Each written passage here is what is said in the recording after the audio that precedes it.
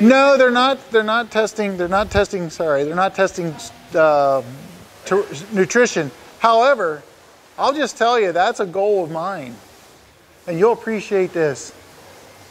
Our food should be evaluated for its nutritional content, and we should get a premium. I think we should get a premium if we can show that we have higher vitamins or whatever, you name it.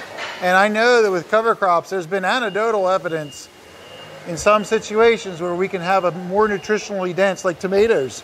I think you can do it. I'm not guaranteeing, but I think by using cover crops and less tillage and stuff, you can have a better tomato, and I think that's the future. That's still far out there maybe, but